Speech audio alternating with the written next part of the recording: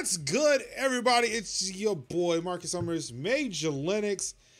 I'm joined by Kev. I'm joined by Sin, and it is Thursday, which it's time for some more of that tech talk with you here on the Cookout. Twitch.tv/The Cookout. How are y'all doing? Thank you for oh great, now my TV's on.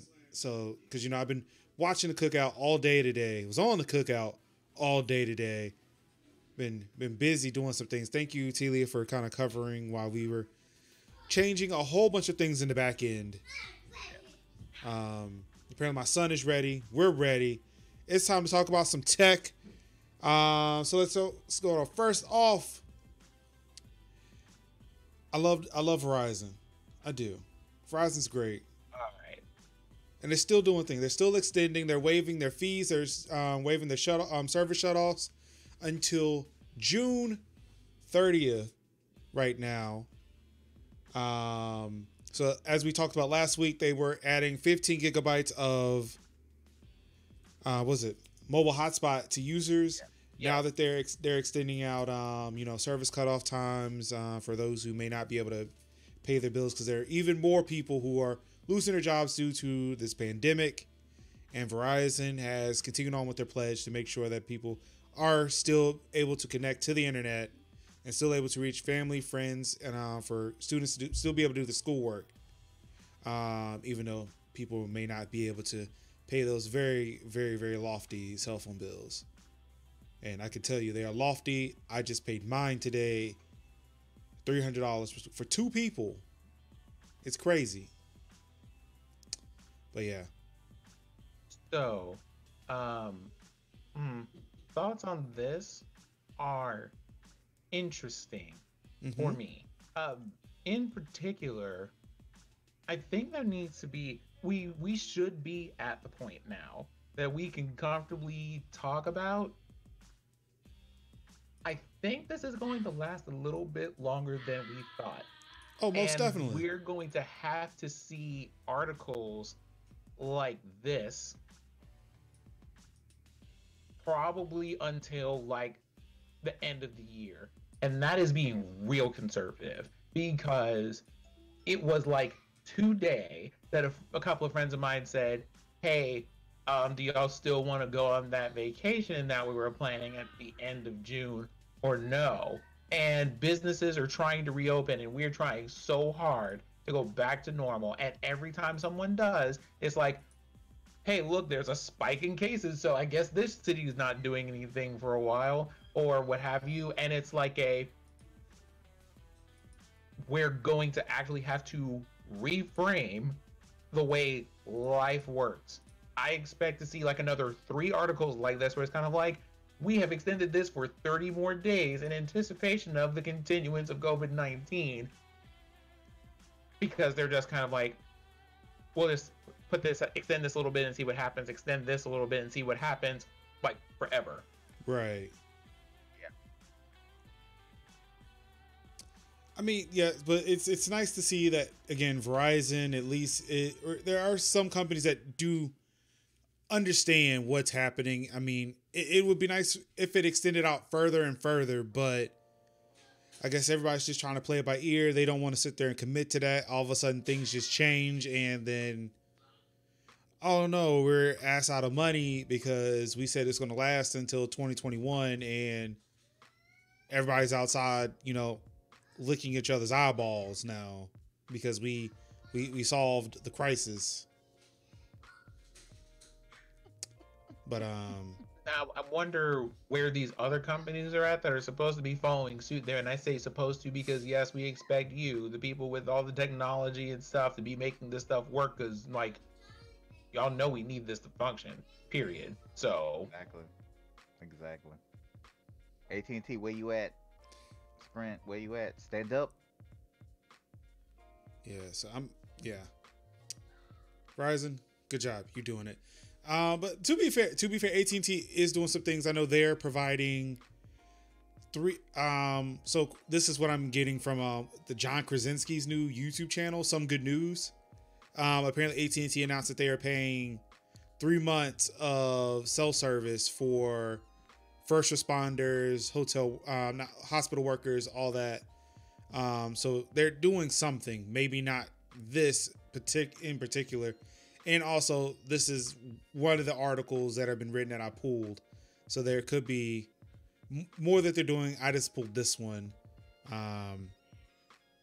So yeah. Also, so yes, I'm sorry, not Telia. It's not Telia. It's the Cookout. Not Telia. Definitely not Telia, who's behind the Cookout account right now. The Cookout pointed out that we do have closed caption. We had it for the previous stream. We have it for this one. And I do want to address the Cookout that yes, this will be available in the VODs as well.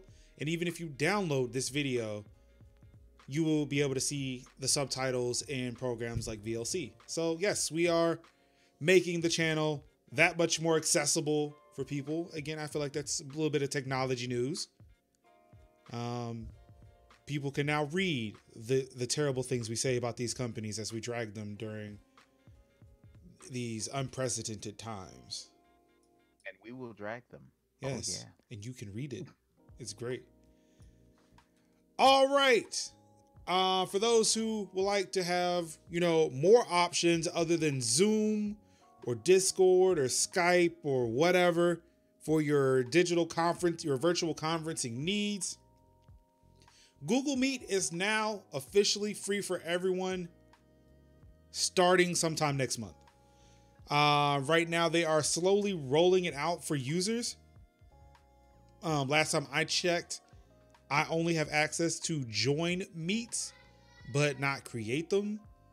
Actually, we can try this live. Let's see. I go to meet.google.com. Okay, yeah, so as you can see here, it says soon Google Meet will be available for free. But right now, I don't have access to that. It will be rolling out to people slowly throughout the month of May. I think right now as they're rolling it out, it's going to be like the unlimited, the corporate plan. But as things kind of go back to a new normal, they're going to start rolling it back to where you can't have as many features. But at least for right now, when you do get access to Google Meet, which used to be Hangouts Meet, which is the business version of Hangouts before they killed both of those. Hangouts no longer exist anymore because Google likes killing things. You will soon have the option to use Google Meet on top of Zoom, on top of Skype, on top of Discord, on top of there's something else out there. There's gotta be other video chat applications out there, right? So did they finally get bored with like Google Hangouts and decide to upgrade it or something? Oh yeah, they've been bored with that. Yeah. I loved Hangouts, but yeah, it just they won't having it. Mm-mm. Like Hangouts on Air was great. That was the best tool for podcasters who wanted to stream their content, who wanted to put their content on YouTube. But they were like, nah, we good with this. We don't want this anymore. And they just kind of booted it along with everything else. Indeed. Yeah, of course, now we're joined by the Microsoft representative, Anka, in the chat. Of course, she is not a fan of Google services. Again, she would like to see you on Microsoft Teams. So, oh yeah, Microsoft Teams. That's definitely a service you could use for chat conversations if that's the route you want to go and use Microsoft. I don't know who would do that, but yeah.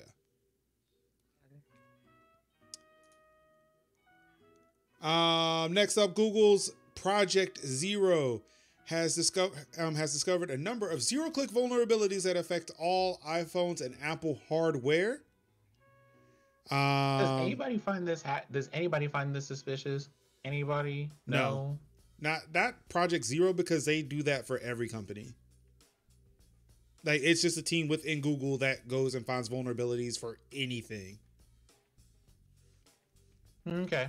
Yeah, I don't find that suspicious. Or wait, are you saying that because Google found it, or the fact that there were just vulnerabilities found and what was found?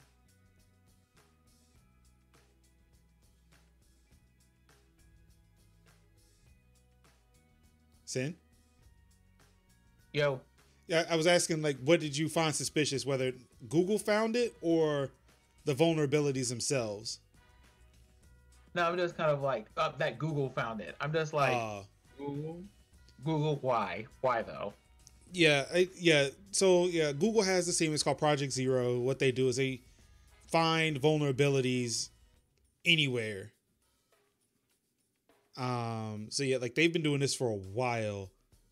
So yeah, I don't necessarily find it suspicious. I think the fact that it's coming from 9 to 5 Google, it's almost like, ha ha ha, Google found your flaws, ha ha ha ha ha. Like no, it's not as bad as I don't think there's any malicious intent there. I'm pretty sure they're finding way more in Android, but nobody's writing about that. Mm-mm. It's like, yeah. I don't know if I would say it was. I don't think I would ever say it's malicious, but it's Right. one of those things. Like, if it were me, just be out here like, security vulnerabilities. Couldn't be me. Can't relate. You hate to see it. You Yeah. really do. Nah, yeah, I don't think it's that. I honestly don't think it's that though. But this actually goes so these issues have been resolved, but you would definitely need to update your iPhone. So yeah, go do that. If you have not done that, please do that. Several of these were fixed in January. I think one was fixed. Yeah, so the image IO issues were fixed in January and April 2020, while the OpenEXR vulnerabilities have been fixed with the latest update 2.41. So all of them have been fixed. If you have not updated your software, please do so. Because now that it's been disclosed, all these hackers are coming for you. You've been warned. Always update. Oh, yeah. Speaking of updates, the iOS 13.5 beta makes it easier to skip Face ID if you're wearing a mask. Oh, yeah. Of course, nowadays, because we are living in times where we are going outside, we're having to wear masks. And, still want to tweet. We still want to answer those text messages. It makes it a little bit easy. It makes it a little bit difficult if you have a phone with Face ID to use it, when wearing a mask. I actually tried to use it a while ago and it did not work out too well. But now, essentially, what it does is doesn't waste much time in getting you to a key code to put into your phone when you're wearing a mask. So like it'll detect that you're wearing a mask. It's like, you know what? We're just not even gonna wait the 2 minutes it takes for it to realize it can't scan your face, and it'll take you right to a key code. I actually updated the 13. Huh? What did they have before this though? Wasn't there like a button that just lets you skip to that step or something? If Not you wanted to do that? Not automatically. Actually, let me see. I'm gonna see if I can cover my face.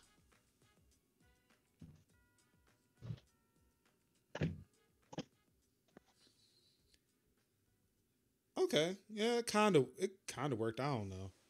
Like I don't use a key code. I use like a keyboard, so it was going to be really hard for me to demonstrate that to begin with. But so let's see. Yeah, let's take a look here. Oh my! Why do you do that every time? Okay, actually no. Yeah, my phone did totally do that. Yeah.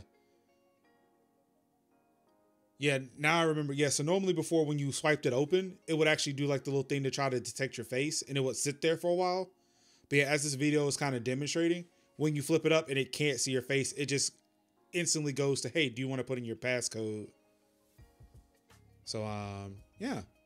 If you have iPhone 10, 10S, 10R, 11, 11 Pro, Pro Max, 10, Elemental G, I guess, yeah, you can go out in your urban explorations in the midst of this pandemic and not have to worry about waiting for the passcode to pop up for you to put in.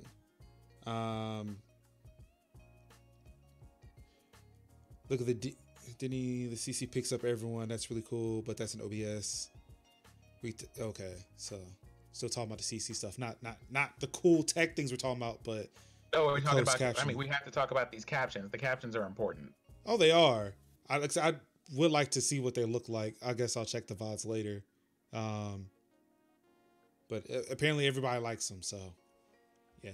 If you're listening to the audio podcast version of this, you should definitely check out the streams or check out the VODs. Go back and watch the VODs and see the captions. They're there. It'll show up in the VODs for you. Watch the VODs, everyone. Yeah. Then, all right. So that's it for text.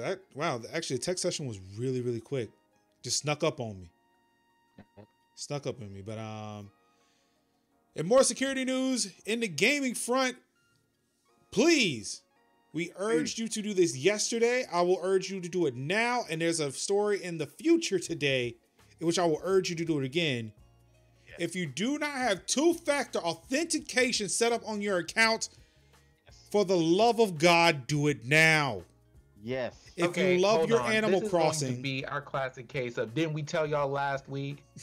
Didn't we tell y'all last week? Didn't we tell you on our last? I mean, go and watch the podcast if you don't believe me. We told y'all last week to enable this two-factor stuff. We told you the week before to do this two-factor stuff. We told you on the forums to do this two-factor stuff.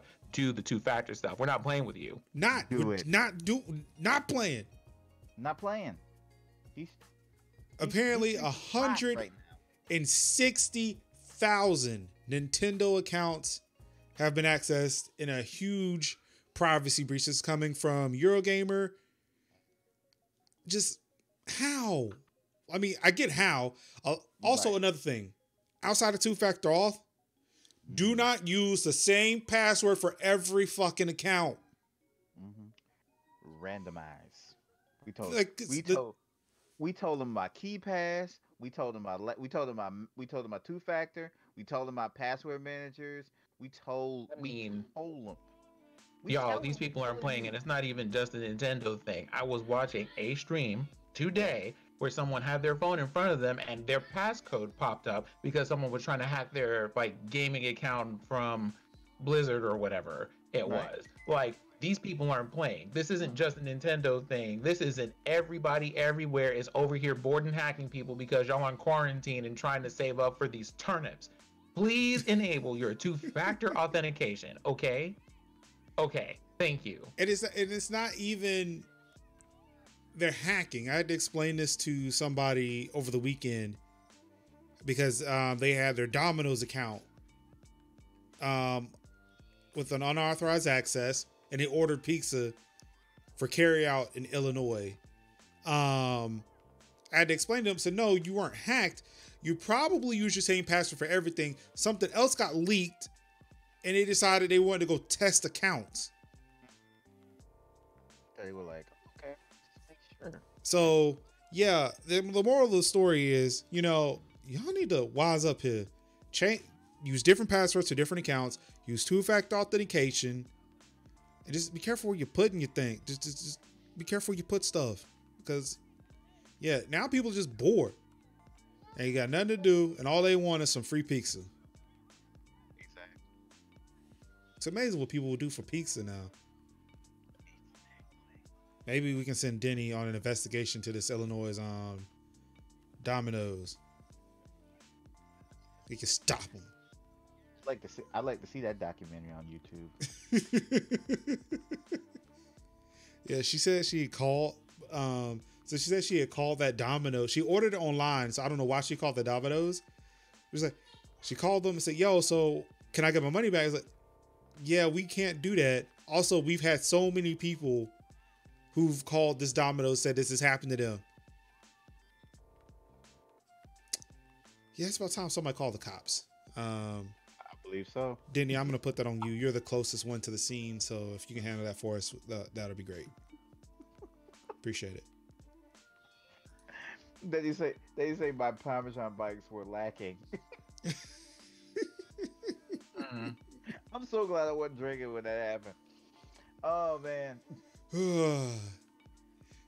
In more COVID-19 related news, there's a Minecraft map that's out that is attempting to simulate social distancing during a pandemic. So I watched this video, and I'm going to see if I can play it here. It doesn't really simulate social distancing as much as it shows what happens when too many people are close together, which is the opposite of that, but okay.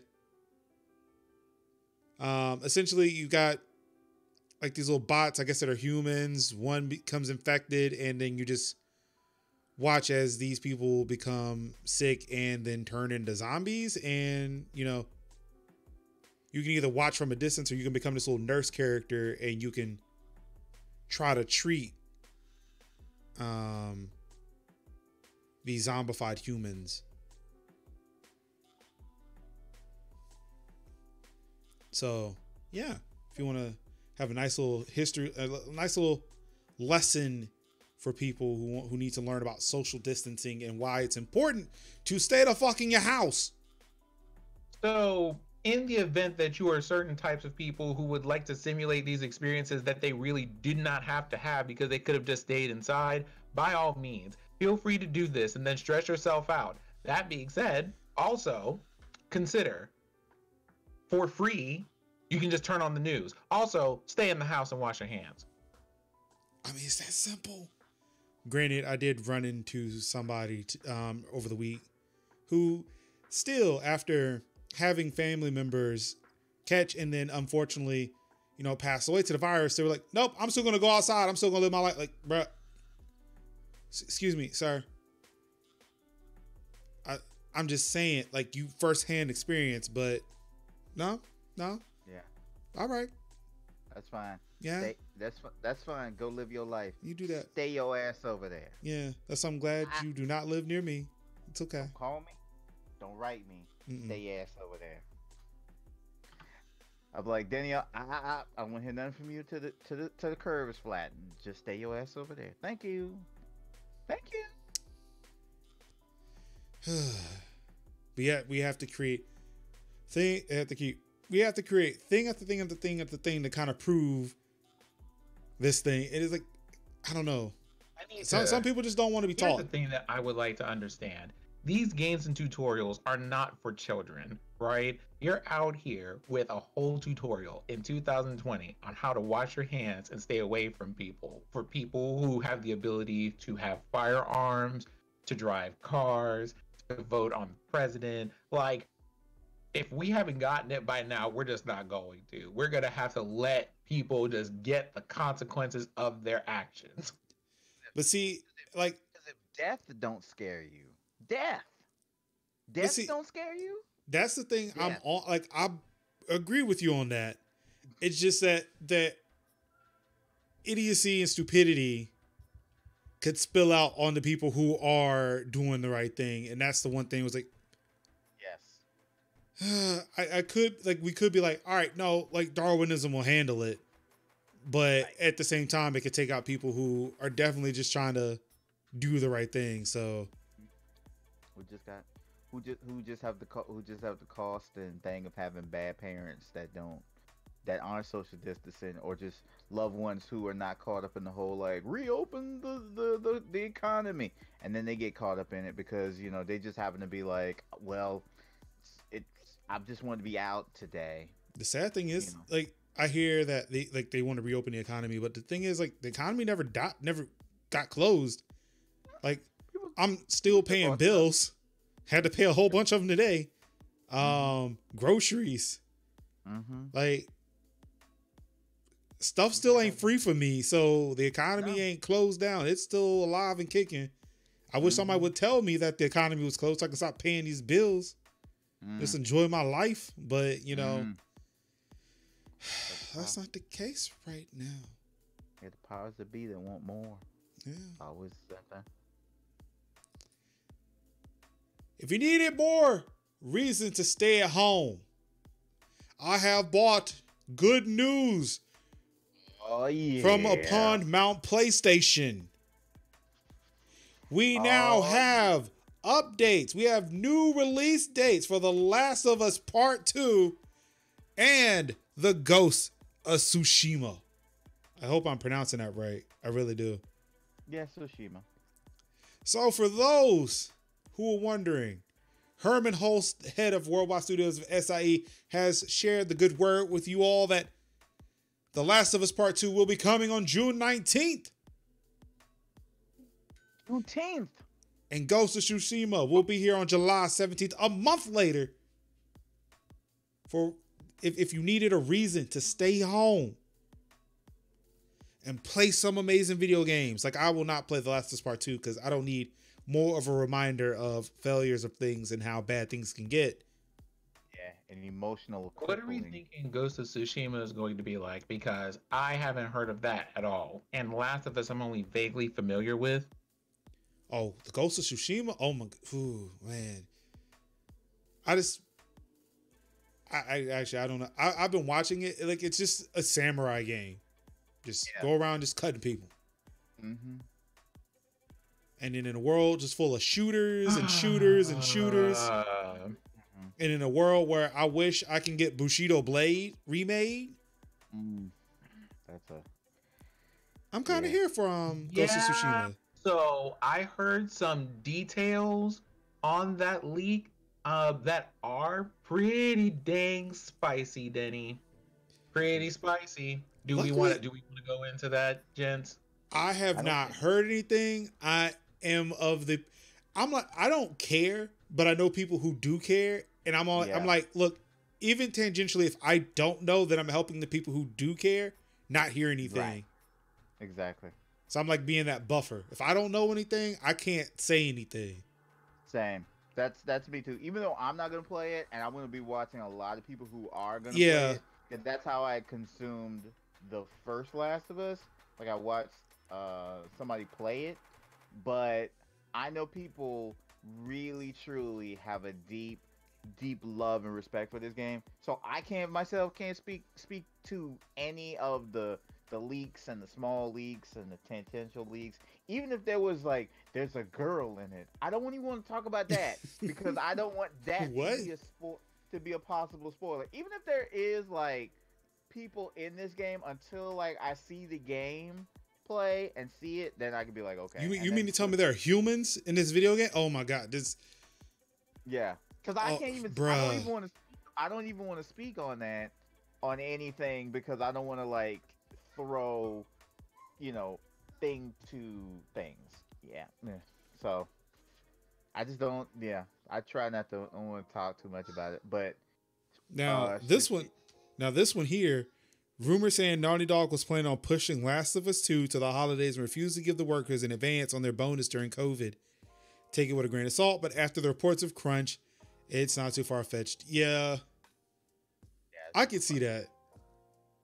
I mean, especially after hearing what was going on with Gearbox and allegedly, was it Borderlands 3 didn't meet expectations or it didn't sell as well because they had to take out another loan. So all the money was there. So all the people who were hoping for bonuses, to pay for bills and, buy houses and things that, that kind of live, didn't get their bonuses. Yeah, that, and then on top of that, Randy Pitchford telling people that if they didn't like the fact that they weren't getting the money that was promised to them, they can fucking quit.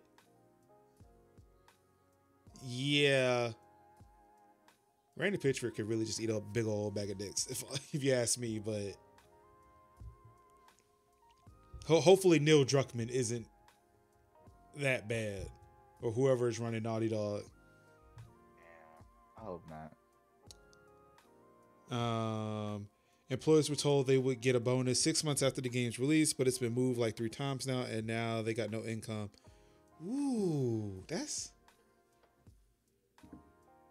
Yeah. There's something to be said about, because that wasn't the spice I thought it was. It's a completely, things I've heard in gaming news are in a completely different area. But all I'm going to say is, y'all are only going to have so long before these people start showing up to the office, if you have them showing up to the office, and you better not, with a whole baseball bat and being like, okay, so let's talk about these paychecks because y'all aren't about to get away with this. I mean, but again, this is why these This is why these unions exist. They're starting to come out. Game Workers Unite is the biggest one by far. I definitely support that any developer, anybody who's working on these games, get a part of these unions, because of the fact that, again, as I've told people before, this year, after this pandemic, this is when we start rewriting the new normal. Not just rewriting history, rewriting the new normal. And if more people aren't getting on board to do that, to change these practices, given so many things that have been just brought to light. Like this pandemic just like kind of just shook everything and just let all the terrible things in just capitalism, government, all of that just kind of fall to the floor where we can just see it lay bare. If people aren't here or that are willing to work to get these changes made, then when the new normal gets set, you can't complain if shit still ain't working for you. You gotta put in that work. You need to put in that work first. So, like, I hope that a lot of these developers during all this, when all this stuff is said and done, that they've got the changes in place, that they're making these changes within their companies. I also want to add here that on the consumer side of things, I hope we do one, start demanding better from how companies treat their employees, and two, stop spending money with people who are terrible to their people where we can. I understand that it's almost impossible with the way that America is set up in general and stuff to be completely ethical about things. But man, if we can get people to be even a little bit better and we can use our wallet to do it, then please, and thank you. That's it. Send tweet. Yeah, because we support causes, and we buy, like, non-conflict diamond, stuff that's made with non-conflict materials.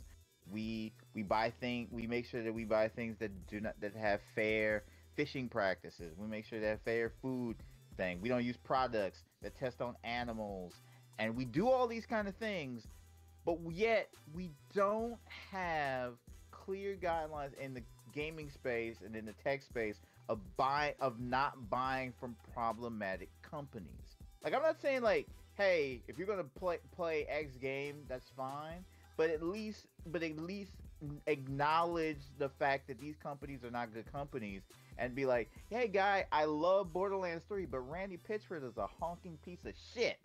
Now you can do that, and that's better for you to do that, because I'm buying the game because I support the people who made the game, not the guy who's running the company that made the game possible. And you can say that, and you can be like, I'm not buying the game because of Randy Pitchford, and I think Randy Pitchford is a piece of shit, but I'm going to support the game because I want to support the developers and the people who do that. That's important. But you cannot say, you could still say, hey, I love the game, but the people who made it are assholes, or the people who are in management are assholes. That's the best thing that you can do, is call out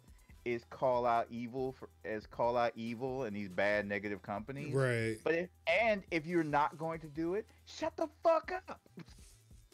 If you're not going to call out bad things, if you're not going to call out bad people and bad practices, then stop talking. Just enjoy what you do and just shut up. And I mean that part is the part that makes me want to, like, scream into the void at like 2 a.m, because it's having to, like, honestly speaking, I would like to not have to make moral and philosophical choices whenever I boot up my Steam account. Exactly. I would really enjoy that. I really don't want to do it anymore. But I'm just like, I want to play Red Dead, fine. But I can still say, hey, you're that, like, say, I don't support crunch. Give me the game when I want the game, and that's all I want the game for. But do not treat these people like crap. I love your game, but you need to pay more people, and you need to pay your people, and you need to break down the institutionalized crunch that has absolutely enveloped this whole entire community. Anybody can wait on the game. We can wait on these games. Yes. We love these games. We can wait on these games. I can, in the meantime, I can play these other games. These great games. Those great games. Made by companies who do not crunch their employees. That are really, because y'all literally don't have anywhere to go. We have nowhere to go. Take your time, you know? You know what I'm saying? Like, whatevs. But that's what I'm saying. I can still love my games. I can still love the company. I can still love the games and the people who make them. But I can still say that the management is a piece of shit for doing so.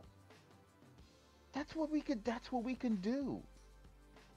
That's what I'm saying. I'm not buying this game because of Randy Pitchford. Now you're taking the work and the work Yes. product. You taking the work product of everybody that happened to be responsible, that happened to be working under Randy Pitchford, and now they're having to suffer because you think Randy Pitchford's an asshole. I can still play Borderlands 3 and still call Randy Pitchford an asshole. I can do both.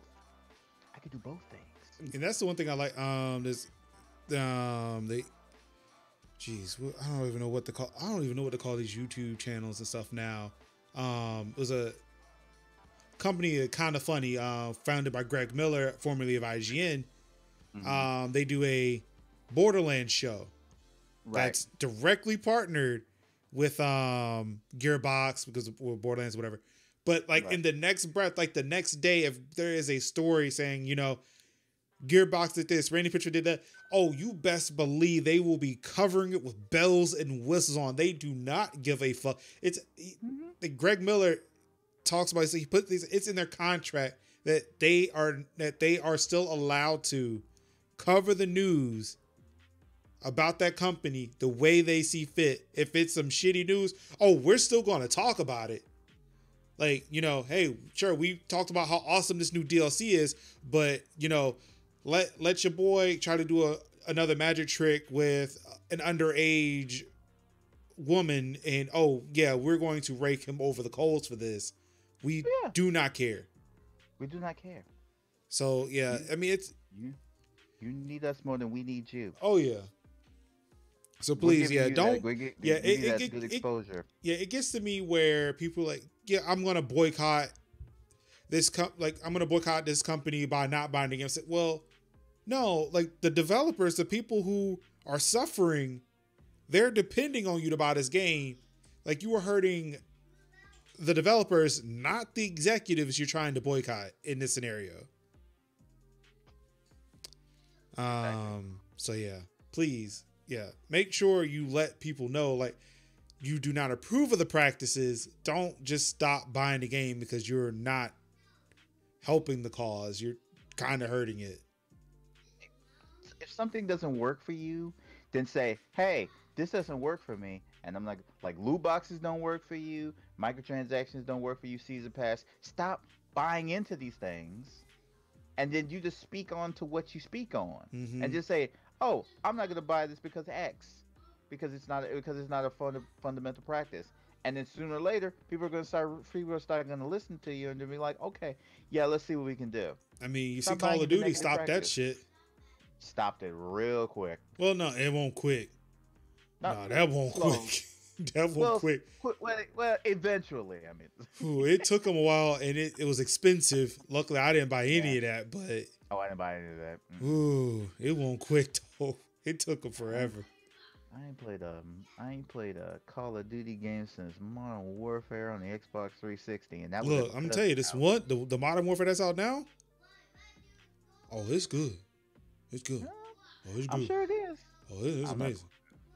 I'm telling you, it was the best $60 I spent.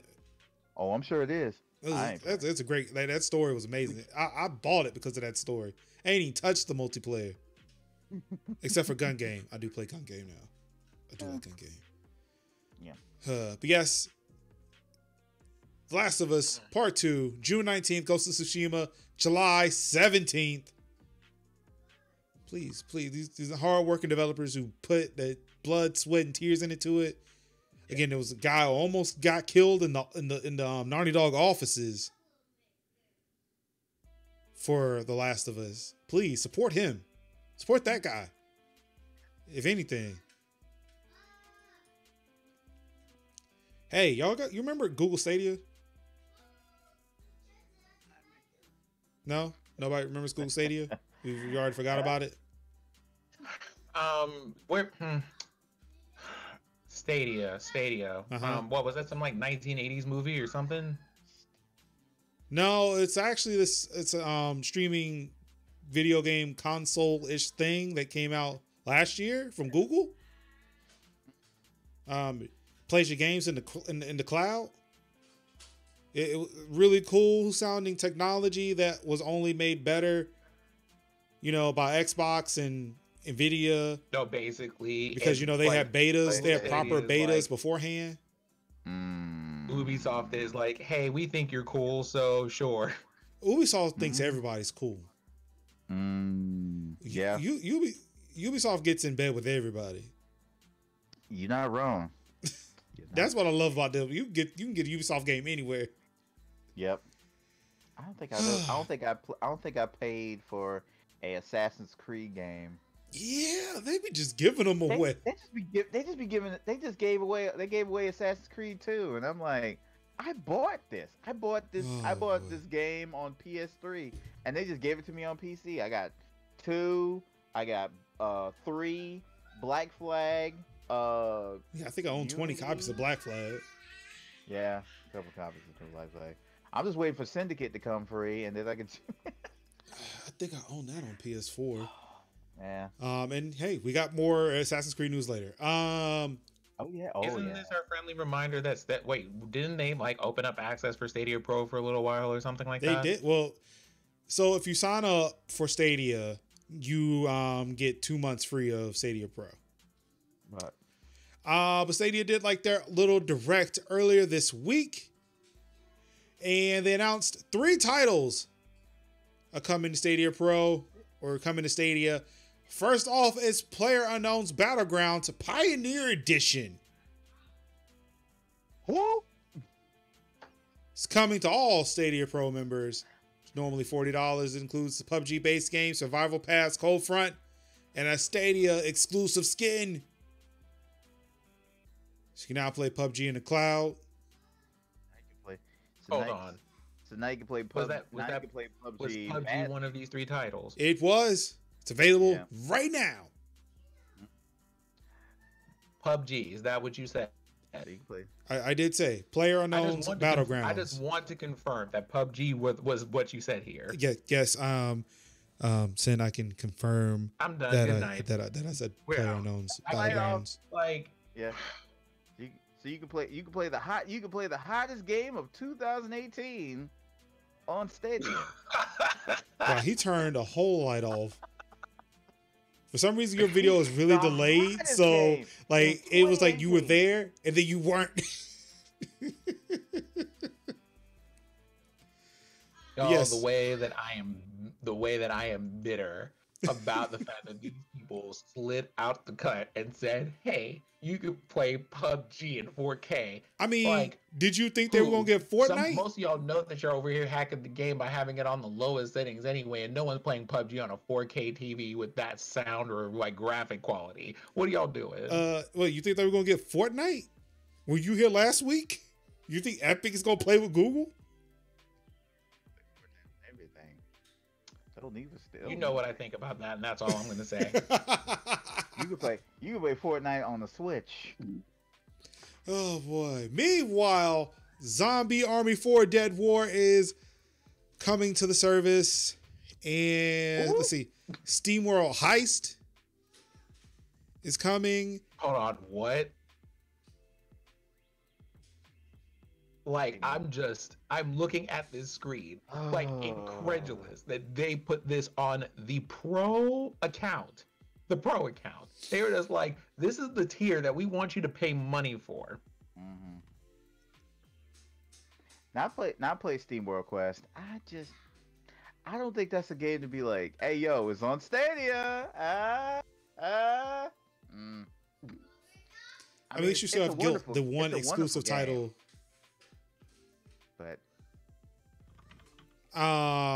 so yeah, they announced a slew of games that are coming to their Pro service. One thing that is not in this article that I meant to include, it was in a separate one. EA is bringing their games to Stadia as well. Let me see. I can just Google it. EA Stadia. There we go. I'll include this in the outline.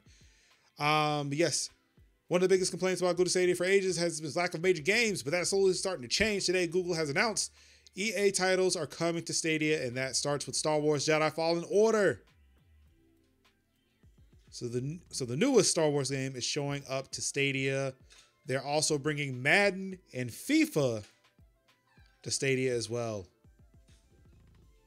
So, how do you feel about that? How do you feel about EA still coming out of Origin? Because remember, they came out of Origin. They're putting stuff into Steam. Now they're putting stuff in Stadia. Do you think that them coming out to Steam was them preparing to come out to Stadia? Like they had to start somewhere? One, who? Two, who's starting in Stadia? Guilt? Whomst? Guilt? What man's is out here and thought this was a good idea? Whoever Guilt is? I don't know. Stadia and Start, they have kind of the same letters. I guess we can work with that. Let's see. But Baldur's Gate 3 is a Stadia game, isn't it? That's not. Is Baldur's Gate 3 Stadia exclusive? I feel like at this point, everything that I hear about Stadia is like, look at this game I'm probably never gonna get.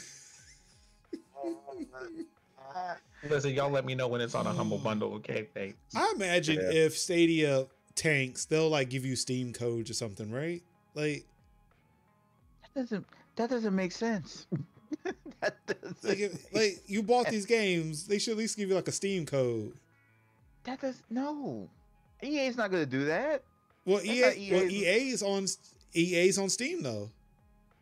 But see, EA's on Steam because it makes sense to be on a platform that has like a lot of registered users on it. Right. So but Stadia, who on Stadia? But that's what I'm saying. Like when it ultimately fails, yeah, and you bought these games, do you think they'll redeem them? Like they'll have you redeem Steam codes so that we can still own these games? EA ain't gonna do that. EA gonna make you buy them games twice. EA said so you bought them on Stadia? Well, you can buy them joints on Steam now. That sounds like something like maybe GeForce Now might do. Oh, what games are on GeForce Now though? I mean, they're not on there because again, they're good because I mean, at least Stadia has that on GeForce Now. While GeForce is losing games, Stadia is at least getting them. Because the only reason why they're on there is to make people pay for games multiple times. That's what they want. That's what they want people to do. They want people to buy it on Stadia. Stadia folds, and then they can just buy the game on Steam or Origin, however they want to do it. Basically, whenever Google gets bored with this project too, and they kill it, then they're gonna be like, "Oh, cool, we on Steam, everybody." It's a shame it doesn't transfer.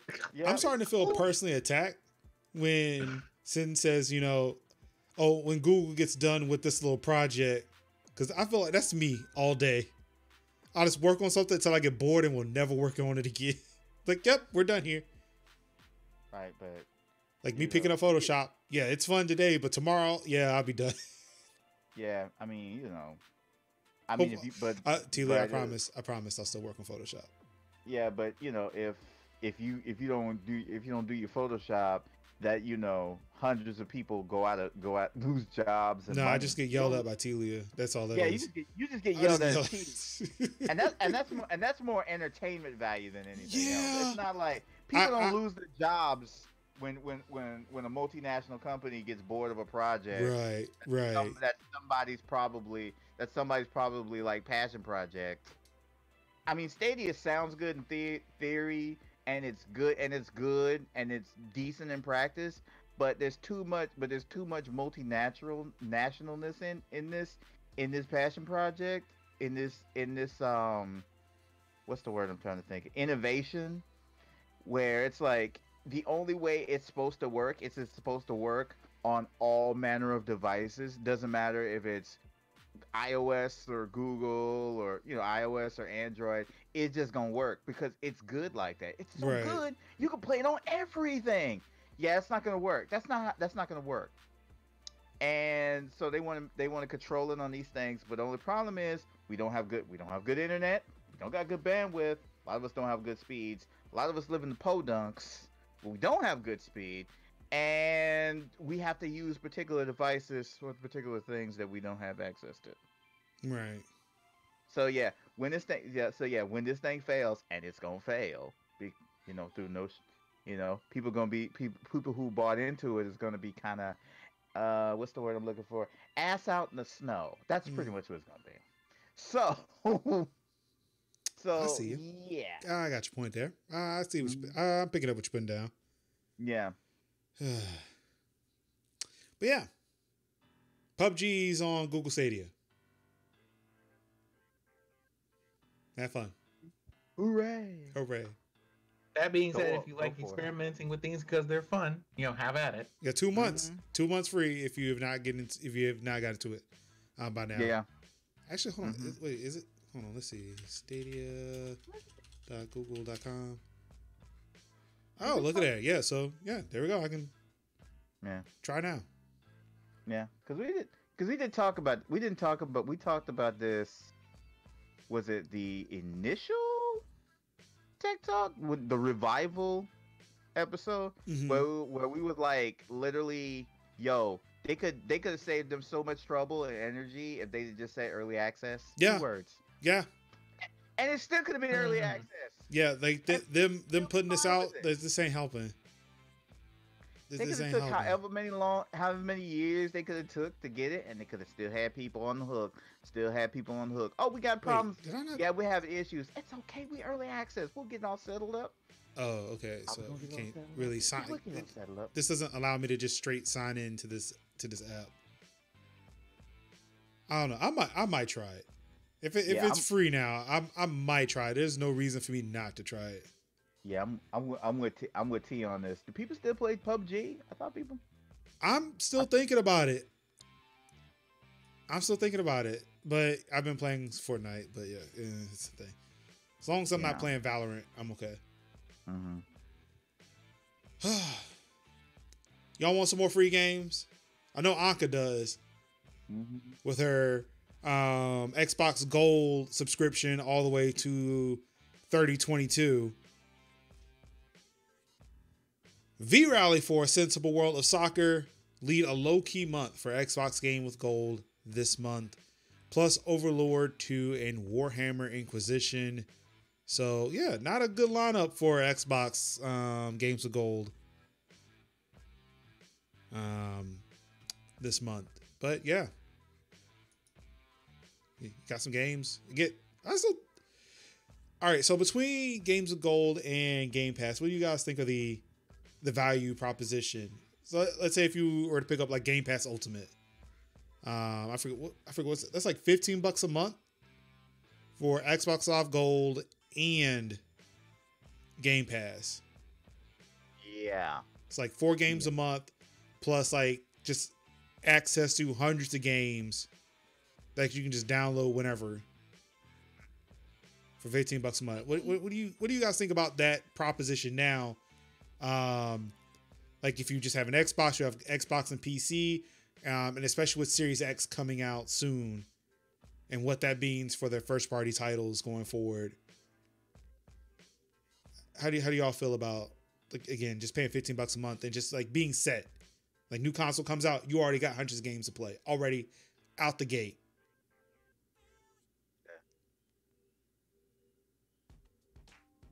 I don't know. Xbox isn't my thing, so I don't have a lot to say here. But if you just have, hey, we have a couple of games coming out this month. It already comes with a backlog of a few hundred games, and here are the 2 that we have coming out in May. I think there's going to be those things where really cool games come out some months, and sometimes you just get, hey, you're just getting a driving game this month. You're getting a volleyball game this month. You're getting a soccer game. It's cyclical. It's fine. Right. From what I can see, that's about it there. Do either of you two have Xbox stuff? Oh yeah, most definitely. Do we have opinions out here? I don't, but I have opinions. But I'll let Mitch go. Yeah, go on, man. For me, I got the Ultimate. So all right, so I picked up the Xbox One X back when they were doing that. Hey, you can you can pick up an Xbox for like $30 a month. You can get that payment plan, except it's a whole lot better than what you were going to get at like Aaron's or Rent-A-Center, because that was no interest. It was great. And then, I think it was E3 2019 when they announced like Game Pass Ultimate. And like, I think I paid $1, like $1, because I had 2 years of gold and 2 years of Game Pass. So I paid $1, and all of a sudden I got access to everything on my PC too. It was great. Like, I don't think I've paid for Xbox Live Xbox Live for like years. It's at a point where, honestly, I do not have to really buy a game ever again. Between Xbox Live or between Game Pass Ultimate, Humble Bundle, like I had Origin Access at one point, but when I was switching jobs, I had to cut all that off. Yeah, with these subscription services, like, I understand that there's a point where they remove games, you won't be able to play them again, but to have a service to where I don't have to be afraid to try new games.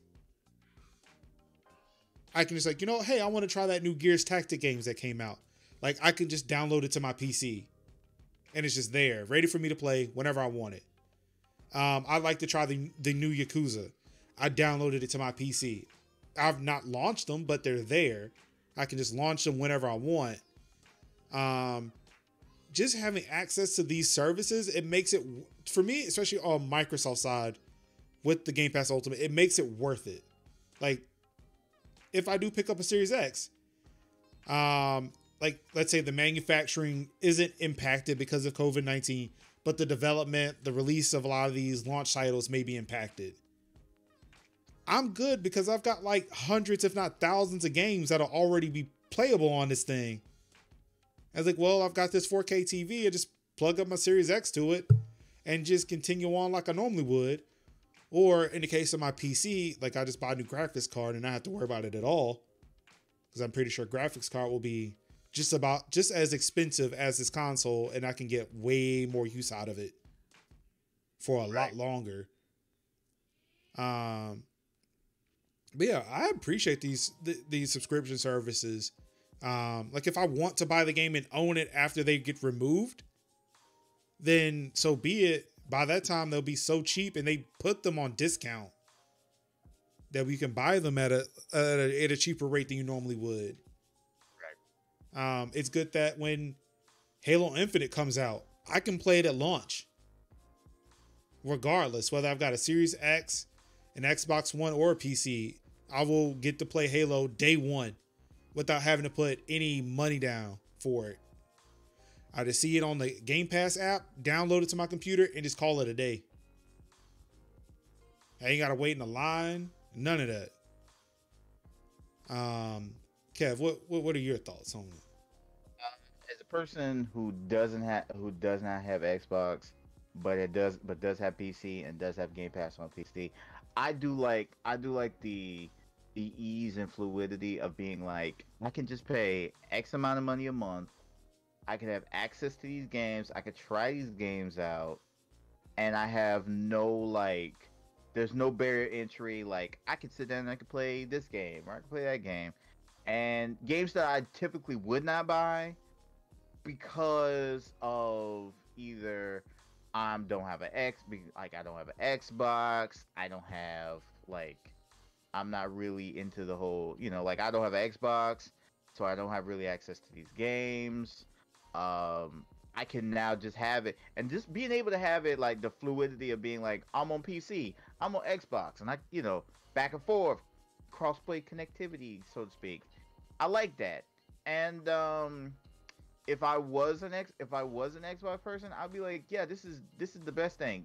Game Pass Ultimate, Xbox Live Ultimate, have all that, one price, don't have to pay for it, and then I can still and even on the creator side of it, having day one games that you don't have to pay for with no barrier entry. Like, I could try Gears 5 for a couple of days, see how I like it. Oh, I don't like it, uninstall it. But I don't have to go through the process of me spending $60 on a game that I may or may not like. And it gives me the ability to try these games, love on these, figure out if I love on these games or not. and to have day one games that come out, like I would definitely probably try Halo Infinite. Just to be like, okay, let me see how this game's all about. Like get access. So, if I did want to, I could without a whole bunch of like oh oh man, is lamenting over games. Like I could just be like, oh yeah, I could try that. I would love if PlayStation had like a kind of a system of this. Not saying it on PC, but just having their own, being like, hey, pay X amount of money. Well, they do. And I mean, they do, but it's like, I don't think it's worth it as opposed to like Game Pass. yeah, because Yeah, Game like Pass is PlayStation like, Now was good. it was Good. interesting, but you were streaming that as opposed to Right. actually downloading the game. But now you can download those games.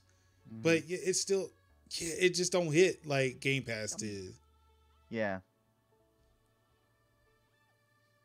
But like I say, yeah, I dig it. I dig it a lot, and it does kind of like, because if it was like, hey yo Kev, we got a Series X for you, I'd be like, yeah, sure.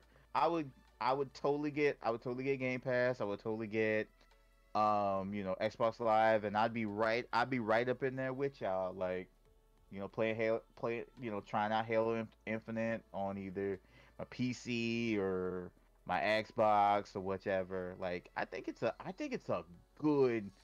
good like system, and then being able to go back and play those old Xbox games and Xbox 360 games.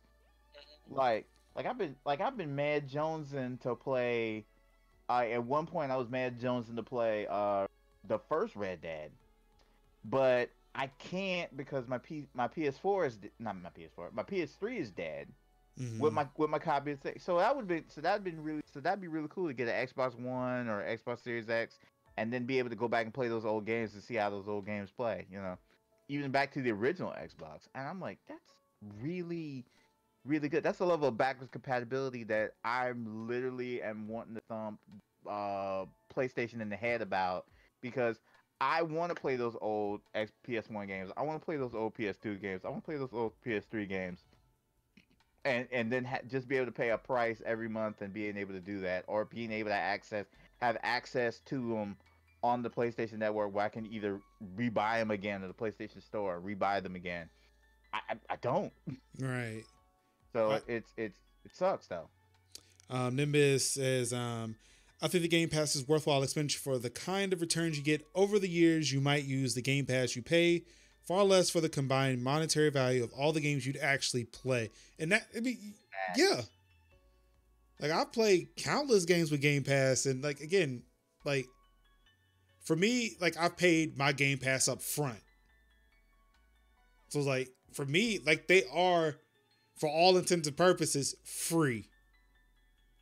Like, I don't have to worry about playing an Xbox first party game until 2022, which is insane to think about.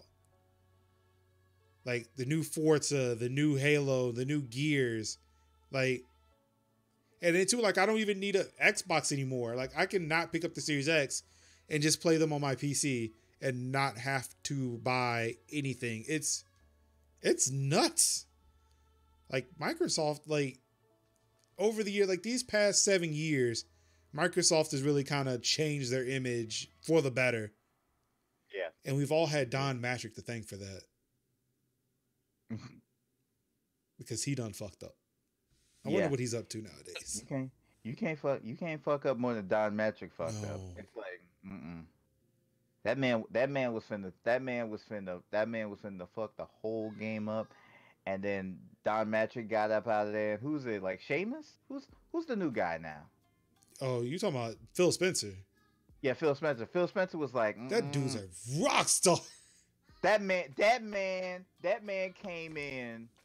That man changed the whole game up. Yes. Like House did for the PlayStation itself. He came in and he said, "Look, I'm gonna tell you right now. Whatever going on right now, Kutaragi, no." He did, like, it's like Don Matrick and Kutaragi was about to mess the whole game up, and then House and Spencer had to come up and right the ship. My Yeah, like it's interesting to see like the gaming space move out of Japan. right. It was like, well, Microsoft, they were always in the US.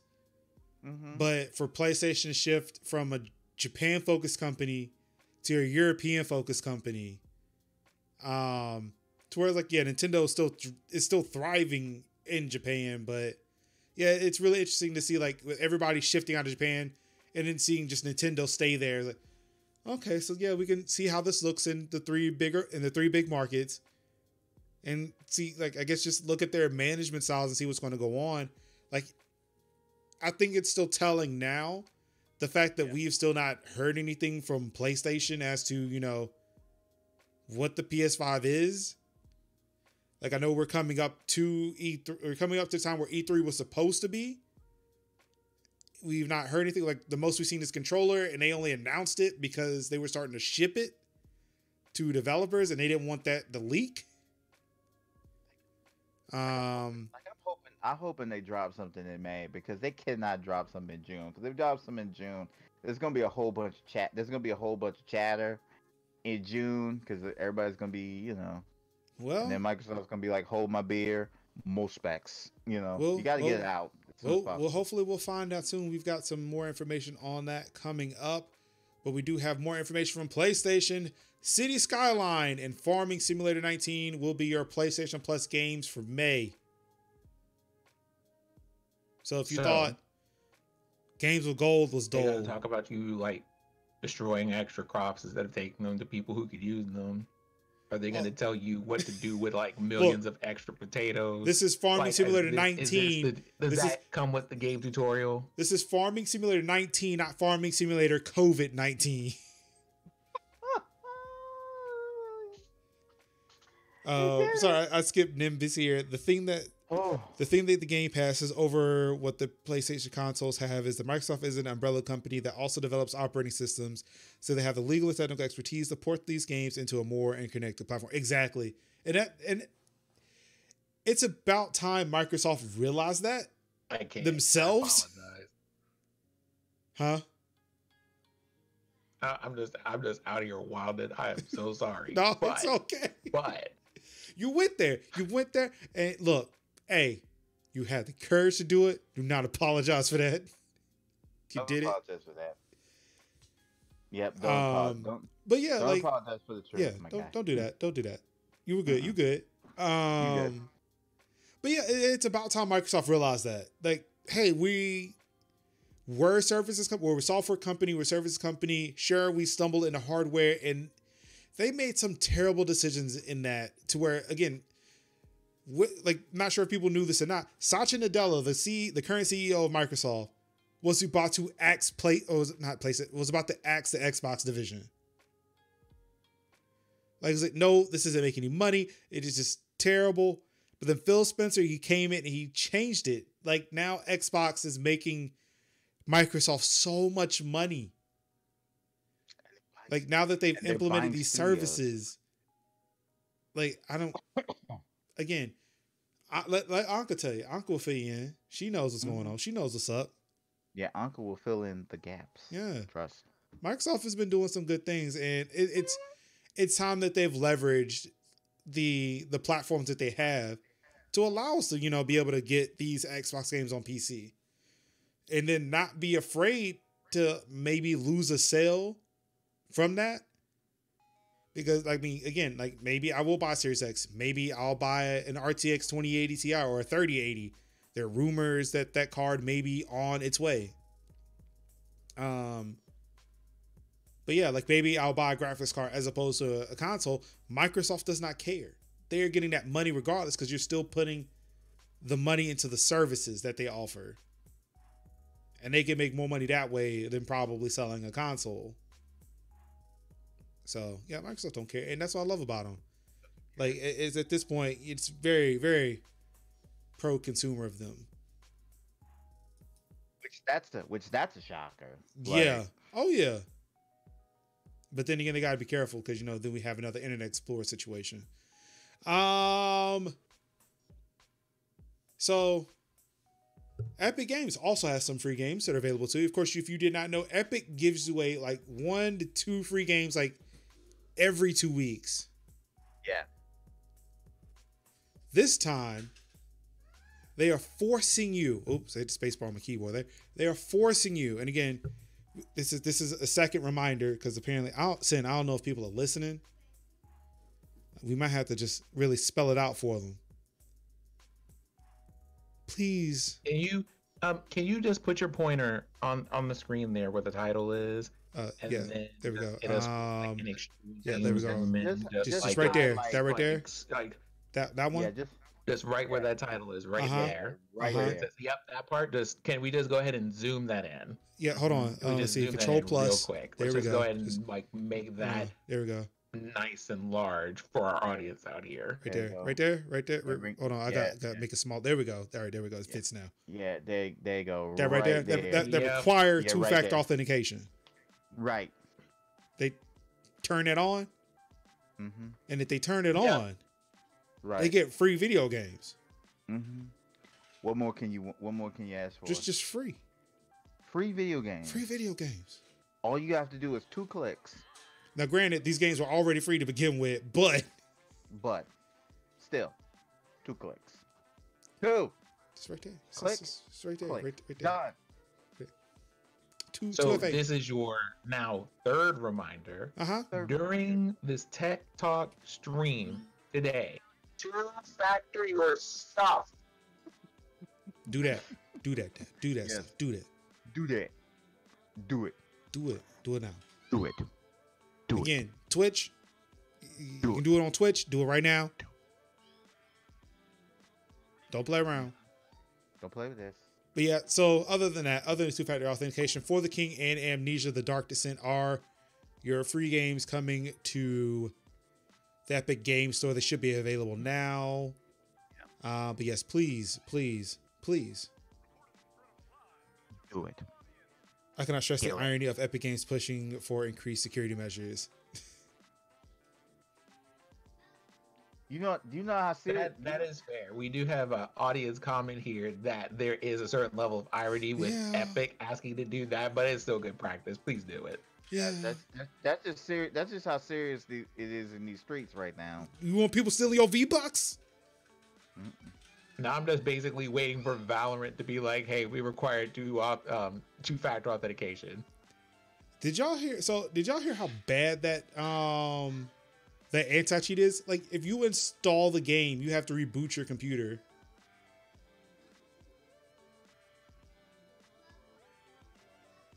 Can we just have a word of prayer? Why? What game requires you to do a whole ass reboot in 2020? What game? It don't even look good. I mean, just play CS:GO. It's futuristic CS:GO. Just play CS:GO. Just play CS:GO. It's like, ain't that free? No, it's not free. It's like $10. It's like, maybe $5 if you can get it. I have literally 2 things that involve me ever having to restart the computer. That is a system update stream from Microsoft and my antivirus software. Valorant is neither of these things. Absolutely not. Some drivers don't even make you the NVIDIA driver updates used to be notorious. I will update your monitor and driver settings in real time without you having to restart nothing. Yes, I love that now. Oh my god! Like, every time I had to do a driver update, I was like, all right, I guess I'm going to take some time so I can reboot my computer. But nope, just goes right on through. Be like, hey, before I watch this YouTube video, let me go ahead and yup. Before I go watch the whole entire story of The Last of Us 2, let me go and update these NVIDIA drivers real quick. Yeah. Because this thing finna be a whole 3 minutes out of my life. When The Last of Us 1 came out, I was working 3rd shift at Red Hat. Through the course of 2 nights, I watched the entirety of The Last of Us in a series of YouTube videos that were in total 10 hours long. Oh wow. It was the movie event of that week for me. Yeah, I think. Yeah, Watched the whole thing. It was great. The Last of Us is a good video game. Never will play it, but it's a good game. it's Never, a good again, story. It's a good little movie. I'm exactly with Major on this. It's a little it was a little, like a little mini series. Right. It was great. But here's the funny thing. When it became, because they gave it away for free on PlayStation Plus, I acquired it, and I was like, just in case just as it was free, and I could not get it for free, but even then, I still not gonna play that game. Because it's like, I could not get it for free, because then it'd be like, what you mean you didn't want to get Last of Us for free? It was free. So I got it for free. Case if somebody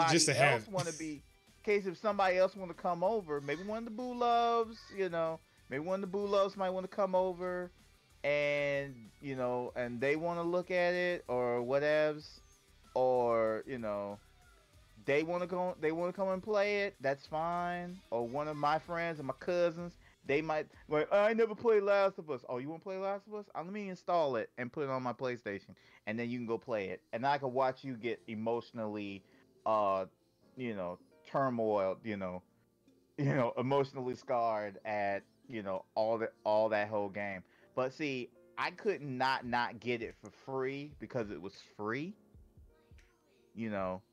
And same thing goes with Uncharted 4. It was like, it's free. Mm-hmm. I have the disc, but here's the funny part. I had the disc. I had to uninstall. Because see, that's what pisses me off about a PlayStation sometimes. You can be like, okay, you got it, but then it's like, PlayStation's like, but you got the disc though. But I want to get it on PSN, but you got the disc though. Why you... But you gave it for free, but you still got the disc. So I literally had to delete the entire game off my PlayStation, reinstall the digital copy. So it's like, okay, one thing I do like about PlayStation, my saves went over. Saves carried over. But see, now I'm curious, what would happen if you put the disc back in? Oh, I'm not gonna do that. Just put it back in and see what it tells you. So you already own this. No, I already own it. I like I said, I own it twice now. So I'm like, no, I can't do that. No, I'm waiting for Horizon to come free so I can get that one too. So I can watch Turn Your Face to the Sun. See, thou shalt. I cannot read Old English to save my life. Thou shalt not ask for prayer lest I pray. Oh my God, it's great. Like, oh, goodness. Shakespearean English and Latin, it's a wonderful thing. Yeah. What else do we got up here? Yeah, so again, Epic Games, please, again, we cannot stress this enough. Two-factor authentication. Just do it. Everything. All your stuff. All your social media. People. And the last story is coming in hot today. Microsoft to show the Xbox Series X games via a live stream next week. That's right, where Sony has still yet to tell us what to expect from the PlayStation 5 outside of a two-tone controller and a PS5 logo. We have been getting so much information. Yeah, we have. About the Series X. Like, seriously though, we seriously have them going, hey, guess what? We're finally going to tell you why we made this logo in Microsoft Paint. I mean, it's at a point where people are going to start asking Microsoft, look, if you keep telling us, you're just going to spoil the console. You're spoiling it now. Like, I can't stand people when they look at trailers. Oh my God, they sold so much of the story in the trailer. Like, no, they didn't. Like, I hated people say, look, if you want to be spoiled on Final Fantasy VII Remake, don't watch this trailer. Like, I'm playing that game now, and I saw that trailer. Not spoiled at all. I'm gonna tell you something. That honeybee end scene, If y'all haven't seen that, that's something I will not spoil. That scene changed my life. I seen that when it was poorly Okay, rendered, and even then so it's like I don't literally know like how we ended up in the Honeybee Inn scene from the remake, but let me just say I'm here for that whole scene. Oh my God, yes. hmm like I'm here lit, for it. They did yeah, a real good job with that scene. And like, it was delicious. so they showed a part of it in a trailer, not the one that said, "Oh, it'll spoil everything," but the one before where they actually just showed, Cloud in there. I said, "Okay, that looks interesting," and I realized I was at that part in the game. So, all right, I'm not gonna stop playing until I get to that scene.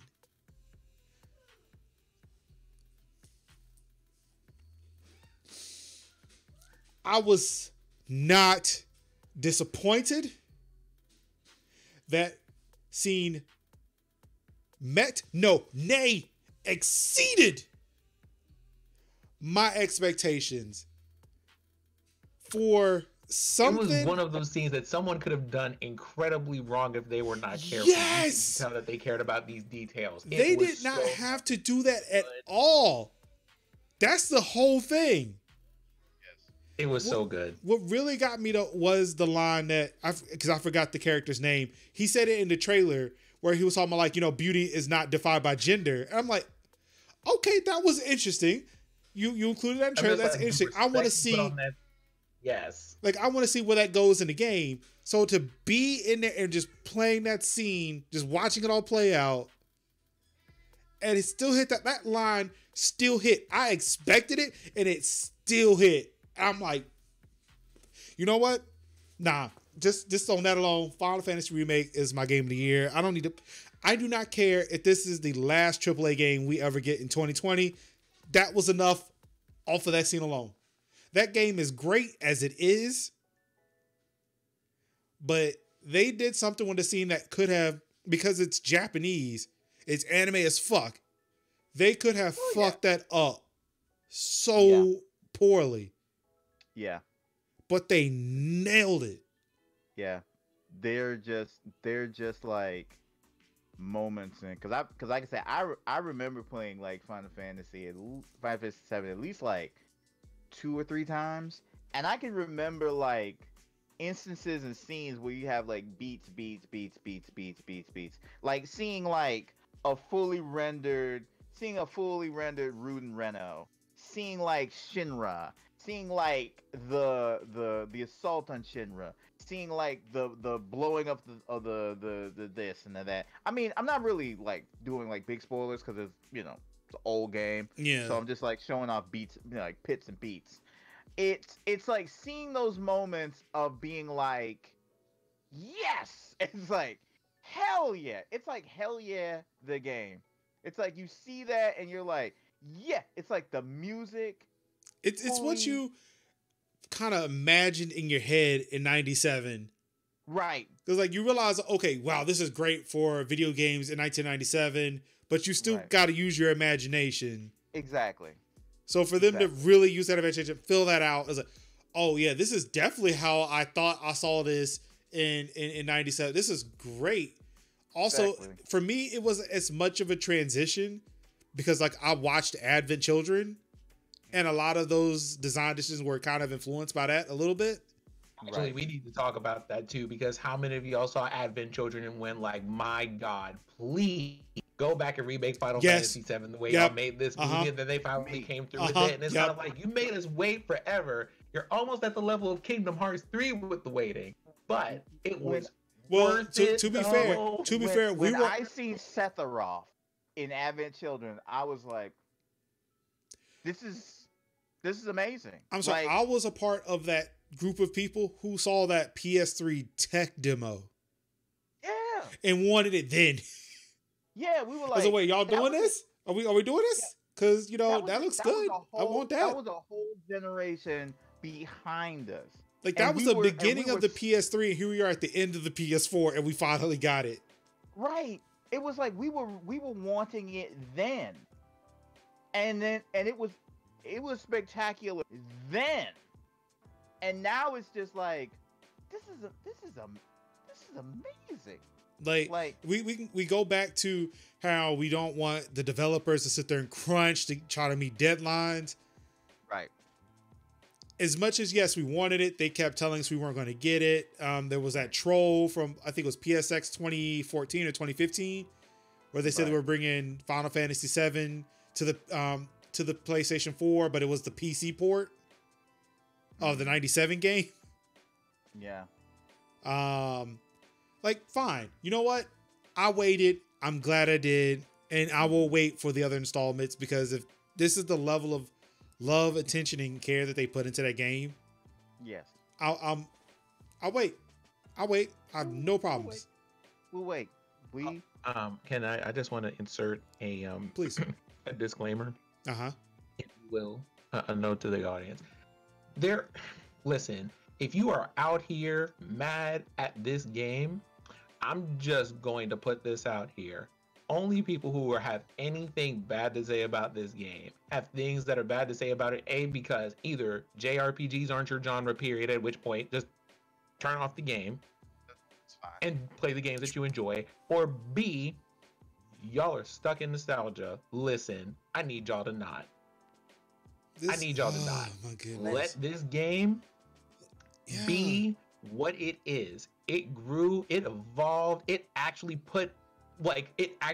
made the background characters and not just moving pixels on this screen. You have this whole game where you get to see people be and develop and all this other stuff. They treated this basically like a movie. I don't know how much of a spoiler this is, but how is Jesse so for that? Why is Jesse so thirsty? Huh? I don't remember Jesse being that damn thirsty for Cloud. Oh, okay. Listen, she was keen on that man. So she was very keen on that man. Or maybe because it was just in text and they were low polygons. Right. Like it didn't. And I was also young. It didn't hit like that. But yeah, as a 32-year-old man and listening to Jesse talk to class, ma'am, I'm gonna need you to go sit.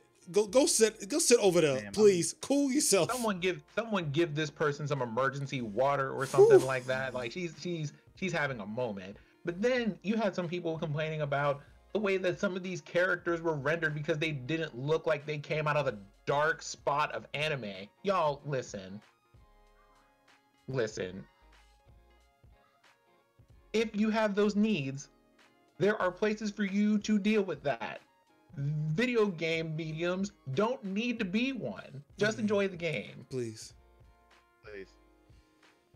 Sorry about that. Let people enjoy games. Yeah. Let people enjoy games. Yeah. Sorry about that tangent. Just let other people enjoy games that they enjoy.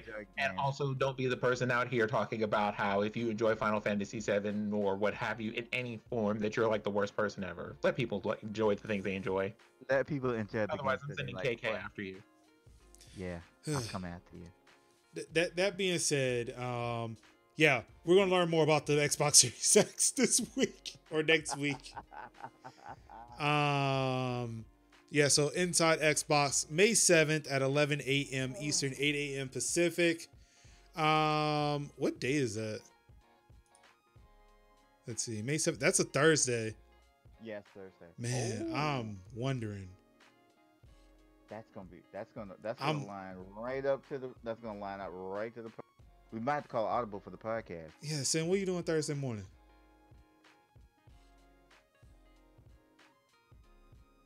Wait, what's happening? Thursday morning, Inside Xbox. Wait, is that Pacific? Yep, that's next Eastern. Week on Thursday. Yep, Eastern, that's 11 a.m. Eastern 11? What are you doing Thursday morning? I mean, that's just in time for your lunch break. What am I doing this Thursday morning? I might have a meeting, but probably not. Might be covered. I might have to go talk to some people. Maybe we can do a talk over. I mean, it's what we do. We talk tech. It's right there on a Thursday. Yeah, might have to talk to some folks on that one. I think I can squeeze that with y'all. yeah, so stay tuned. We'll let you guys know. We might have an early show next Thursday. Talk about this Xbox Series X. Yeah. All the juicy tidbits. Because we're not getting anything for PlayStation. Okay. No. What? I missed the question. What happened? Oh, okay. There wasn't a question. Oh, all right. On to other consoles, because again, I'm going to keep digging this in. Sony is not telling us anything. Nintendo is also not telling us anything. They are delaying their typical E3 Direct in June. I'm sad. It is believed to be a maybe COVID-19 related. But yeah, so actually, no, it's not believed. It's actually stated that it's been pushed back due to complications rising from the coronavirus pandemic. So yeah, if you're hoping to hear any news of any upcoming games, upcoming titles from Nintendo this summer, you have to hold on a little bit. Keep playing that Animal Crossing. Keep trying to become that billionaire. I'm trying. What do you think? What do you think would have been announced? Probably like the holiday 2020 releases. Probably stuff because they always talk about the holiday 2020 releases in June. Probably stuff from more teasers for products that we probably already knew of. Maybe they might would have dropped another Nintendo Switch Online retro app, and then probably maybe released more games to it. Earthbound would have been nice. Earthbound would be nice. Do you think we would have heard about that that Super Mario Anniversary Collection? I mean, it is a Mario Anniversary, so it would make sense for them to do that. Yeah, I know we probably would have heard something about 3D World. I know we would have heard something about 3D World because that's been like the strongest of rumors is that there's gonna be a Switch port of Super Mario 3D World, which I don't have a problem. With. I'm always good. I'm always about playing more Mario games, and I would have definitely played it. Yeah, we probably would have heard more Super Mario Anniversary stuff. Do you think they may mention a Switch Pro? Everybody's asking for it. I don't think so. I mean, we see how powerful like the Nvidia Shield is, which is essentially just a Nintendo Switch that's just in a box. Right. I mean, honestly speaking, if I'm being real about it, what I'd like if we're gonna ask for Nintendo related things is, hey, can you do something to stop these people from buying Switches the moment that they come out so that we don't have to buy them for $800? I would appreciate that. Talk to these people. We getting in Wii territory of demand almost, where people are like buying stuff and scalping, like what they did with Wii's. Like, I just wish people were smart enough not to buy those though. Which I am so glad that they are not. I'm glad them. I hope those console boxes get very dusty in y'all back rooms while y'all trying to flip switches and then trying to boost scalp a switch. And meanwhile, oh, we opened up, we found some more, and then people be like, I'm just gonna go to Best Buy and have it sent to my house. Thank you. Bye. Speaking of which, I have hand sanitizer I'm selling for $20 a bottle. If you guys would like some. No takers. Oh, okay. Right. No. Figured I'd try. No, but yeah, my hand sanitizer. It's one of those things that I feel is like it's technology as. But yeah, so June Direct not happening. Hopefully we hear something from them soon. I hope so. Just drop all the trailers. If you got if you instead of doing the Direct, just like whatever like reveals you had, just like drop the trailers out. Just be like, hey guys, we're gonna drop like a tweet. Do like a couple of tweets. Hey, we're gonna drop a whole bunch of trailers, including a thing, or we're gonna drop a trailer for a new whatever. Go check these trailers out today, and then just watch people on Twitter, and then just watch people like respond to it. I don't think that they couldn't have like edited something. They could have still put a direct together just without Bowser in it. And what's Right. the guy's name? What's the architect, Switch architect guy? I keep forgetting his name. Yeah, I can't think Yeah, either. him. Yeah, him. Just be like a voiceover guy and a couple I edits, and mean, that's they about. did that direct mini with John Vignacchi. Yeah, they could do that. That was actually pretty nice. It was great hearing John Vignacchi not drunk. Um, yeah, those giant bomb streams with him, it's the worst. Yeah, I'm gonna look that guy up. He's an that guy is an interesting guy, and I've only seen him drunk. So yeah, it was weird hearing him, being professional and talk about video games sober. But yeah, we're in different times now. Yes. Last bit of news coming from Ubisoft: Assassin's Creed Valhalla was announced yesterday, but was officially debuted today with the world premiere trailer. They had a dude in Photoshop paint a scene with the main character, I guess. But yeah, the new over 4-minute trailer has been had dropped today, showing off the new character, talking about the story. I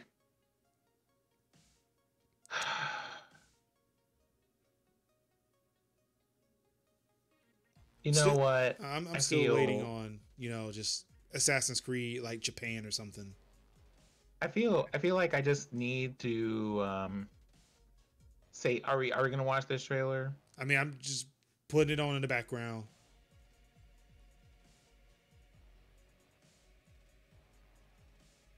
So yeah, just kind of see, Vikings being Vikings, while you've got the British planning to teach these savages a lesson, I guess. Hold on. Oh my God, hold on.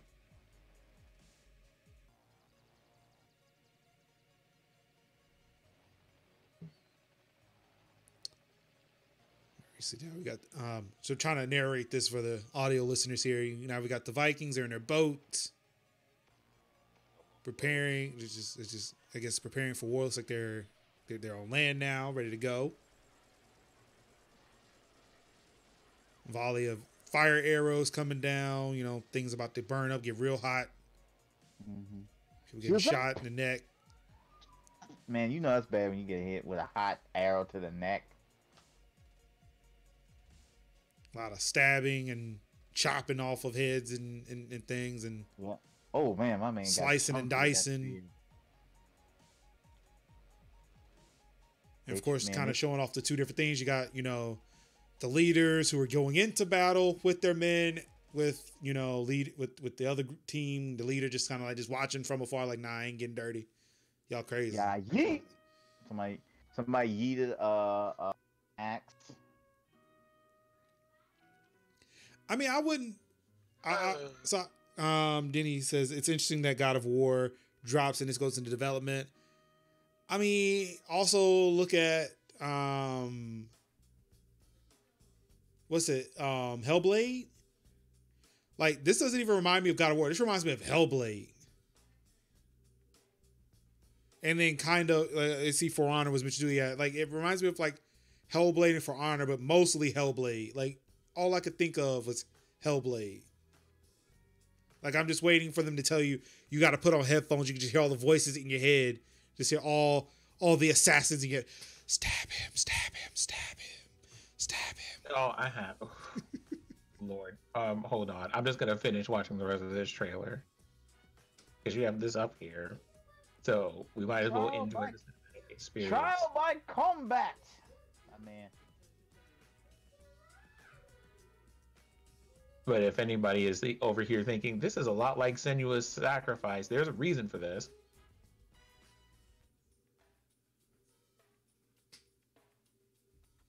That man with that hidden blade come out. Mm-hmm. It's like, What? yeah, it went a while without really kind of leaning into the Assassin's Creed bit. Even if you look at the cover art for this for the game, there's nothing that screams Assassin's Creed about this Viking outside of the little wrist blade that you could barely see.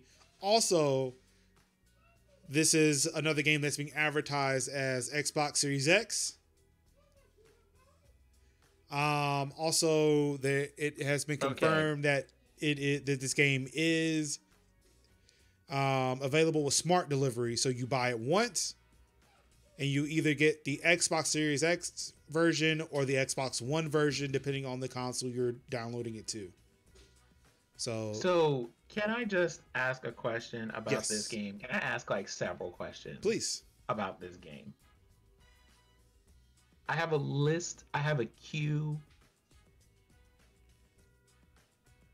We might have an A, maybe. Do what? Is it you said you have a queue? I thought we might have an A, an answer. I don't. Oh, so I hope someone does. So here's what we got going on here.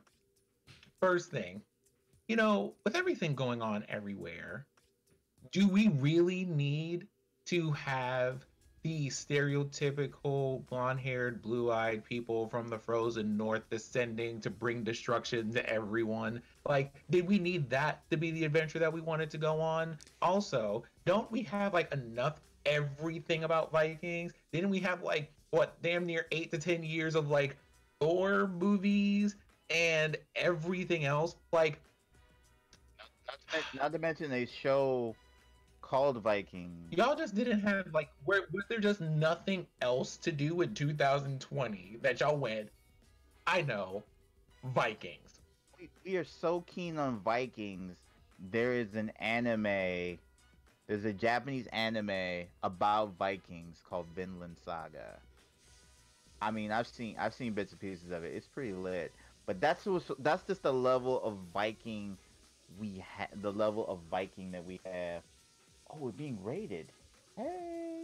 Hey. Oh, it's Infamous like gang. That's right, Raleigh. That's right, North Carolina in the building. So for characters that I remember from Assassin's Creed, the first one that comes to mind is Altair, although Ezio is also a very memorable character. I was here for the stories where they were just like, let's talk about these cultures that don't get explored very often. Let's try to do that respectfully. Yes, let's talk about the Middle Eastern people. I'm here for all of this. But then it was kind of like... So for me, my top ones are Adewale and, I think it's Aveline. The two black characters. Yeah, Adewale. Yeah. Oh man, I love like it's sad that like Freedom Cry was like a side story, but it felt great to go to Haiti and start freeing a whole bunch of slaves and just like really just kind of take out 400 or 500 years of aggression on people. Let's walk up, say, "My people shall be free." Stab you in the eye. All right, you guys are free. Let's go. We good to go. We just walk out down.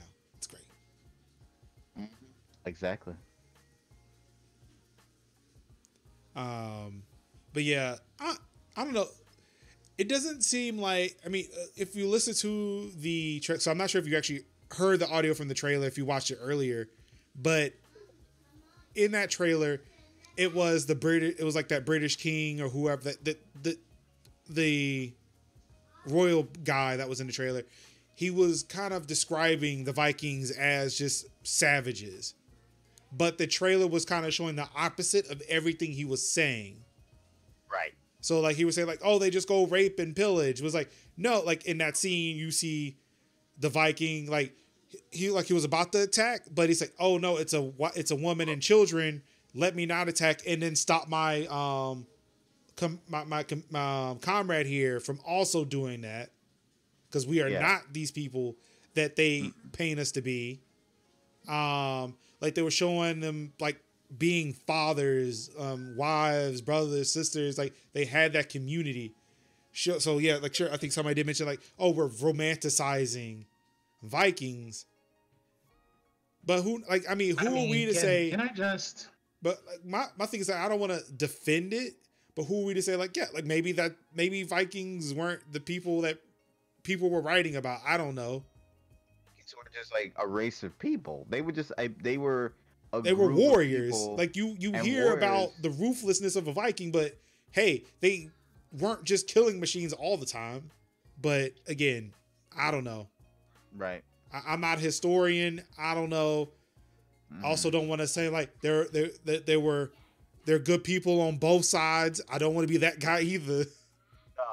No, I guess it's one of those things where for me, and maybe this is an extension of the way that I feel about other game genres and tabletop games in particular, and the stories that come from the stories that we write, because that's my thing. Right. But like, y'all, we have told so many stories for hundreds and hundreds of years about these really particular, not even all of European culture, just very particular ones. Like, we have done Vikings to death. We have done England and Britain into the ground. Like I think how many stories are there on like Italy? It is just kind of like y'all could have picked anything else. Anything else that would have been even more interesting. I saw someone get on and say, I would love to see an Assassin's Creed game that had a respectful treatment of Mesoamerican and Aztec culture. And I'm like, yes, please do that if you could find someone to handle that correctly. Right. That would be at least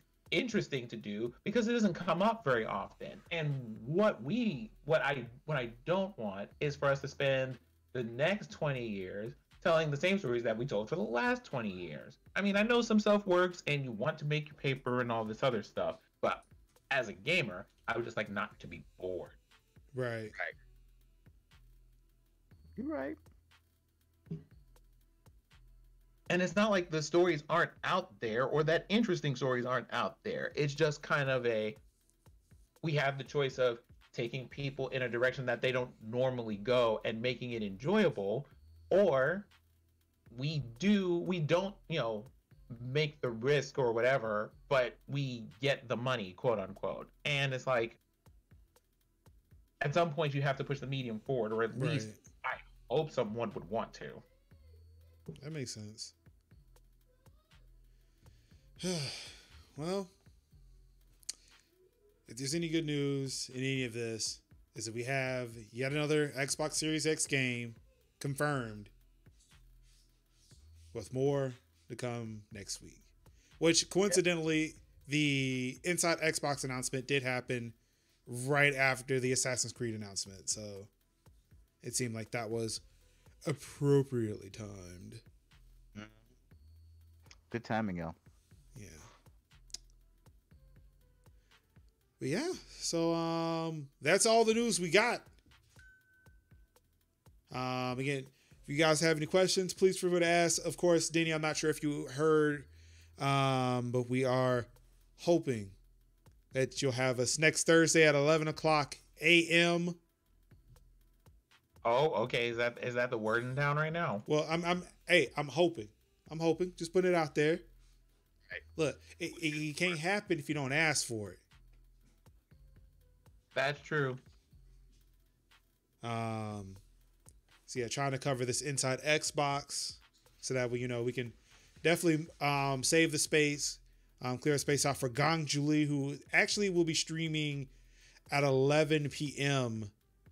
I think it's 11. No, it's 10. It's 10 p.m. Next Thursday night. So, we can cover as much of the Xbox and then kind of make sure we have enough time to cover whatever we want to cover and not step on Gang Julie Thursday night. And speaking of Thursday night, we are raising funds, and I'm terribly sorry that I did not mention this, but we are definitely raising funds for St. Jude's Children's Research Hospital. It is the Play Live event. Of course, you probably saw the bar up top all night. It will be on, hopefully, if everybody does it right. I almost forgot. Because, boy, today has just been a day. It should be on the top of everybody's stream or somewhere on the stream. We are raising funds this year for Play Live St. Jude's Children's Research Hospital. Please do the thing. Do the right thing. If you I know times right now are extremely tough. Yes. But if you do have a couple of bucks, please toss it their way. We may have it tough, but these children, these families, they definitely have it a lot worse, especially when, you know, people are losing jobs, they're losing health insurance, and these kids need this, they need their treatment. They're kids who, you know, again, for no fault of their own, may have to end up in a hospital. And again, like just even now, like parents may be more afraid now than ever to send their children to the hospital for fear of catching a virus, or just because they can't afford it. They can't even afford to go to a hospital. So please, if you can, Danny put the link in the chat. I'm pretty sure there's a link, a button down in the panels. Oh, Danny already on that, because you know how he rolls. Of course. He already on that. Already on it. So definitely, please, if you can, please help out. We really, really appreciate it. And also just show up and just like cheer people on while they're streaming out here, because we're going to be out here doing it. And you know something, being able to have people out here encouraging you and keeping things on and popping is always a wonderful thing during these things. And you have all of May to do that. So exactly. Please, thank you. Yes. Well, all right. If that's it for this evening, we really do appreciate you guys coming out, watching the stream, talking with us, because, of course, we love talking about that tech, and we love to share this all with you. Thank you so much. Sin, Kev, thank you so much for joining again. Sorry for being late. Things were happening. Things were happening today. Thanks, Telia, for stalling for as long as you did. Remind the good people of the internet that we have a forums.thecookout.org. Yes, thank you. That they need to go and visit, because this man done put it all together. Y'all need to go visit. Whew. Right. Also, stay tuned. I know because we are coming up on May. This is the last day in April. May is right around the corner. It's in a couple of hours. The cookout anniversary is coming up. Yes. Things are happening. Yes. A site relaunch is happening. Yes. A store launch is happening. Yes. We doing big things, and we would definitely love if you guys would come out and support. I think the site launch it's either the 13th or the 15th. I can't remember exactly. I know it's in a calendar somewhere. I was put on it. I need to go look it up again. So definitely stay tuned. We are definitely doing some dope things this month with St. Jude's, the cookout, everything. It's looking glorious. Chef's kiss. With that being said, this has been Tech Talk Thursdays. And I guess, according to Telia, I have to call this episode 4. Yeah. And not the date. No more dates. It's episode 4 now. Yes. I'm going to go ahead and toss the raid over to Story Mode Bay. Locking it in the chamber. Doing big things for the community. But yeah, thank you everybody for tuning in. Of course, you guys could have been anywhere in the world watching any stream in the world. Could have been reading news yourself, but you chose to be here with us. And we'll talk to you later. Bye. Oh, wait. Who we visiting? Story mode, but it may have already went. Or did it? No. Yeah. No, not yet. Yep, so we're going to go story mode. So yeah, see you guys soon. Bye.